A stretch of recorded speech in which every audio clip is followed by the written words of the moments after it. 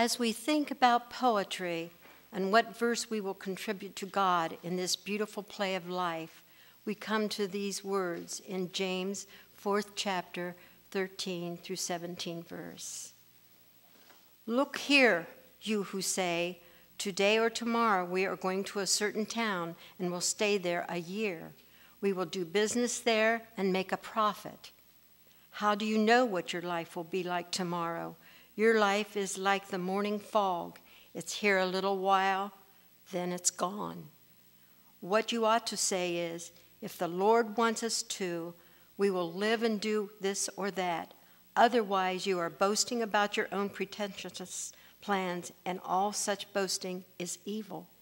Remember, it is sin to know what you ought to do and then not to do it. This is the word of God for the people of God. Thanks be to God. Thank you, Susie. On a New Year's Day football game, many years ago, 86 years ago, in fact, 1929, Georgia Tech was playing California. Late in the second quarter, Roy Riegels recovered a fumble for California, and in this excitement, became confused and ran in the wrong direction. And a teammate had to race some 65 yards and tackle him before he got to the wrong end zone. They were on the 2-yard line. California couldn't move the ball, so they attempted a punt, and it was blocked, so it's called a safety for Georgia Tech. And then it was halftime. And in the locker room, Roy Riegels sat in the corner with his face buried in his hands, weeping. The whole room was silent, and the coach really didn't say anything during his usual halftime speech. But shortly before the team was to take the field for the second half, he said, the starting team is going back onto the field to begin the second half. So the whole team gets up and leaves the locker room except for Roy, who continues to sit with his face buried in his hands. He says, I can't do it, Coach. I can't play. I've ruined the team. And the coach said, get up, Riegels. The game is only half over. You belong on the field. No matter how we play this game of life, poorly or rather well, there's still more time to play. There still may be another half or another quarter. There's still some more time to play, and we need to be on the field of life. That's why Paul in Ephesians 5:16 says, be very careful then how you live, making the most of every opportunity. Tomorrow isn't promised to any of us, is it? So that's why James, who's such a direct writer, says in this reading from the 4th chapter, how do you know what your life will be like tomorrow? Your life is like the morning fog. It's here a little while, then it's gone. Amen. Then it vanishes away. And in our call to worship that you just enter into from Luke 9, here's how it reads in Eugene Peterson's The Message. On the road, someone asked Jesus if he could go along. I'll go with you wherever, he said. Jesus answered, follow me. Another man said, certainly, I'll follow you, Jesus, but first, excuse me for a couple of days, please. I have to make arrangements for my father's funeral. Jesus says, your business is life, not death. And life is urgent. Announce God's kingdom. Another person said, I'm ready to follow you, Master, but first excuse me while I get things straightened out at home. Jesus said, no procrastination, no backward looks. You can't put God's kingdom off till tomorrow. Seize the day. Let's pray.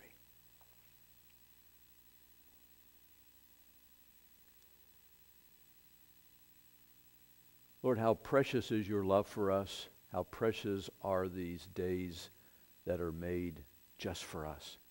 How precious is this worship time together. As James also says, let us not just be hearers of the word, but let us be doers. Let us bring your life to light. May it be so in our lives. Amen. I don't know about you, but I've been having a lot of fun with this movie series. And we've been looking at current movies, except for this one. The team that's been working with us, I said, if you want to go back a few years and grab a movie, go ahead. So a teenage girl said, let's do Dead Poet Society. I'm surprised she even knew Dead Poet Society. It was nominated for Best Picture and Robin Williams for Best Actor in 1989. But it had some tough competition. It grossed more at the box office than any other movie that year except for Driving Miss Daisy. Remember that one? And that's the one that got Best Picture. There was also the movie Born on the 4th of July, Field of Dreams. Remember that one? And My Left Foot. In this one, a fellow named John Keating is going to come on the scenes in 1959 to a rigid New England prep school called Welton Academy for Boys that he had attended when he was that age. He was going to show some unconventional ways to appreciate literature and especially poetry. And of course, they couldn't have got a character any better than Robin Williams to do that. In this early first scene that I want to show you, the poet Robert Herrick, who published this poem in 1648, the poem is called To the Virgins to Make Much of Time. Listen how Robin Williams uses that piece of poetry. So as they look at those students from the past, and as we look at those who have gone before us, and it's fun to look at pictures from yesteryear, isn't it? And the message is that they're not a whole lot different than we are. And if we lean into them, now that they've gone on to their heavenly home, they might be saying something like, Carpe diem, seize the day. John Keating, the teacher that Robin Williams plays, goes on to say, we don't read and write poetry because it's cute. We read and write poetry because we are members of the human race, and the human race is filled with passion. Medicine, law, business, engineering, these are noble pursuits and necessary to sustain life. But poetry, beauty, romance, love, these are what we stay alive for. To quote from Whitman, O me, O life, of the questions of these recurring, of the endless strains of the faithless, of cities filled with the foolish, what good amid these, O me, O life? Answer, Keating says, that you are here, that life exists, an identity, that the powerful play goes on and you may contribute a verse, that the powerful play may go on and you can contribute a verse. What will your verse be, boys? We can ask the same thing, because we're asked that at every age. What will our verse be today and tomorrow? Jesus tells a parable that is familiar to many of you, comes from the 12th chapter of Luke. The land of a rich man produced abundantly, And he thought to himself, what should I do, for I have no place to store my crops? Then he said, I will do this. I will pull down my barns and build larger ones, and there I will store all my grain and my goods. And I will say to my soul, soul, you have ample goods laid up for many years. Relax, eat, drink, be merry. But God said to him, you fool, this very night your life is being demanded of you. And the things you have prepared, whose will they be? So it is with those who store up treasures for themselves, but are not rich toward God. Again, we hear Paul saying, be very careful then how you live, making the most of every opportunity. So they had this Dead Poets Society, and they had gone back and found a yearbook with Mr. Keating's picture in it and the name Dead Poets Society. And they said, what is it, Mr. Keating? And he said, a small group of us would meet at a cave near a pond less than a mile away, and there we would take turns reading Shelley, Thoreau, Whitman, our own verse, any number of poets. And in the enchantment of the moment, let them work their magic on us. And those boys found that cave. And that's how a lot of the story plays out. Keating was always trying to teach them how to look at things differently, from a different perspective. So I want you to watch this next movie clip. It's one that Robin Williams breaks out into character, as he often does. So you'll like his character of Marlon Brando and John Wayne. So in this strict prep school based on tradition, the boys were stimulated to try to find their own voice. So you would see as you watch the play how that works as it plays out in some of the boys' lives. Robin Williams will quote Robert Frost, who said, two roads diverged in the woods, and I took the one less traveled by. You know that, and that made all the difference. How do you seize the day, the moment? How do we find our own voice? Not just those guys. How do we write our own verse? How do we announce God's kingdom? How do we build up treasures in heaven so that we leave a legacy on earth? One of the boys' name was Neil Perry. And Neil was put in this school by a very strict, rather ruthless father who would hear nothing except single-tracked mindedness on becoming a doctor. And as Neil would hear Keating saying, seize the day, he realized that his real passion in life was acting. So he quietly goes out for the Shakespearean play, A Midsummer Night's Dream. And he makes the play. In fact, he gets the leading role in the play. He has to get permission from his father to be a part of it, so he types out a letter from his father and signs his father's name to it. So you can see the conflict that's going to occur. His father learns about it and becomes very upset. Tells him to quit the play right before the production.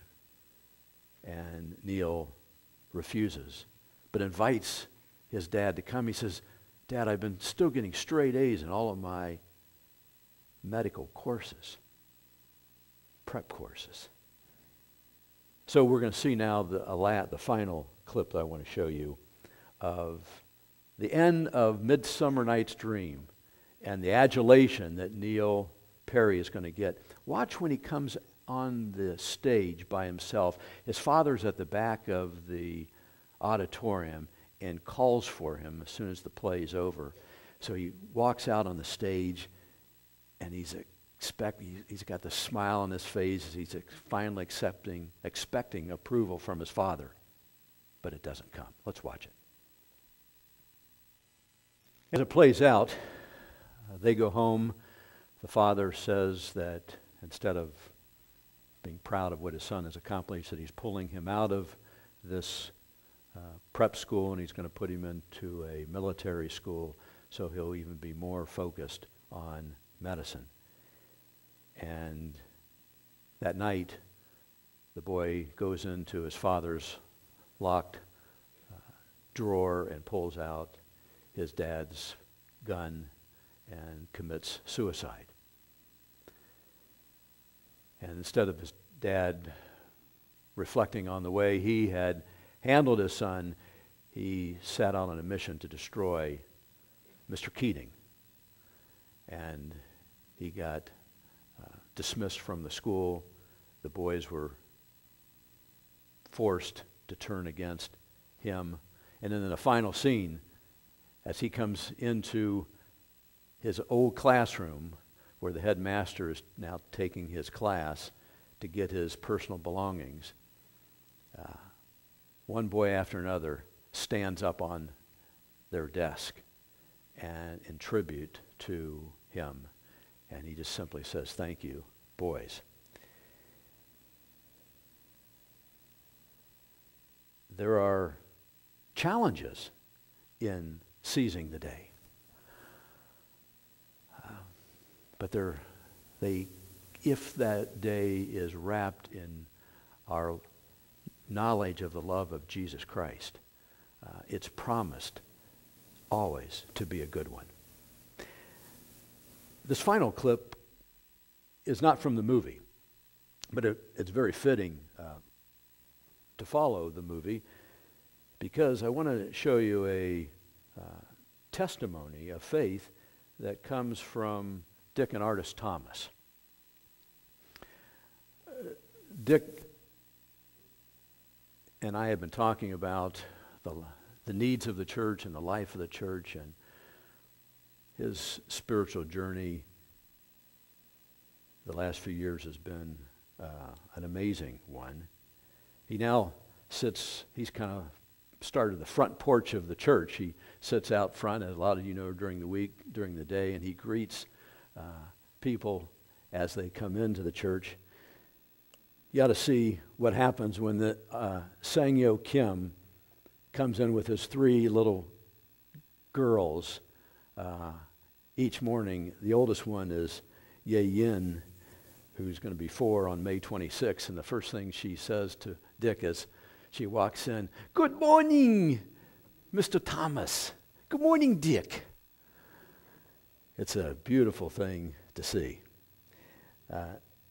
Dick, after a beautiful career in the Navy, he was an officer, spent 4 years in active duty and 36 years in reserve duty, worked in the ag economics field as a professor at OSU and with the Ohio Police Chiefs Association.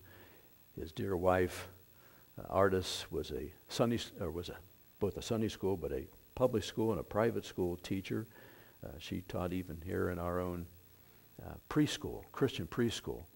Dick has decided that he wants to seize the day and to live into the glory of what can happen by sharing his gifts, their gifts. So they've cashed in 2 annuities and will be gifting Bethel International United Methodist Church more than $250,000. I want you to listen to his testimony. Well, Artis and I appreciate the opportunity to share a few thoughts. And, she and I have been married almost 58 years. And we've had a super relationship. In the process, we've raised four adult children and 9 grandchildren, some of whom think they're adults. And through this whole process, the church, God, Jesus, all have been a strong part of our lives. The Lord didn't come and knock on our door, but I believe that it happens with little nudges through life. And I can think of any number of times when certain things have happened to us that you just wouldn't expect to happen, and attribute that to the Lord giving us guidance. And I think in this, He plays a role in everything we do. It's a testimony of our faith, and we've indicated what we do and what's happened to us all throughout the years as a result of how God has looked at us with favor. As our lives have been influenced greatly by our Christian belief.